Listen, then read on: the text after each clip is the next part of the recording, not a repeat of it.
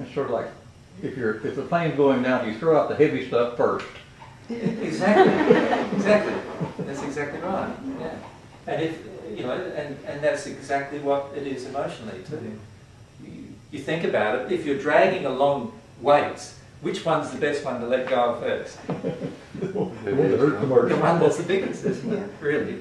But often what we do is the opposite way around. We skirt around this issue, skirt around that issue, skirt around this, and we're getting rid of these little tiny weights. I had a great realisation last week. It was and I say, often this happens where I've talked to somebody, let's say, like this happens a lot with women with regard to fear, in that there's this emotion within them due to the abuse of the childhood, maybe sexual abuse or childhood abuse that's occurred.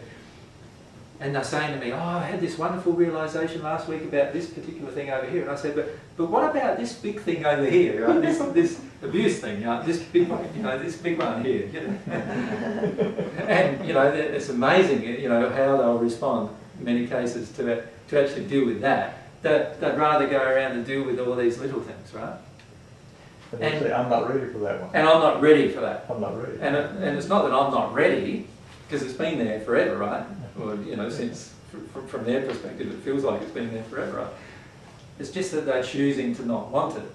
That's all. They're choosing to not want to deal with that one.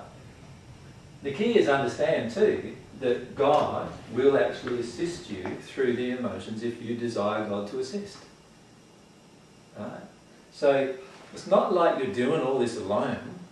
Right? There are people, spirits, and people on earth.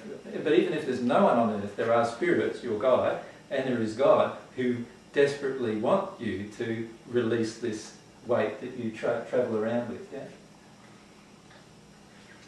But in the end, they are very respectful of your intention. Mm-hmm. Right?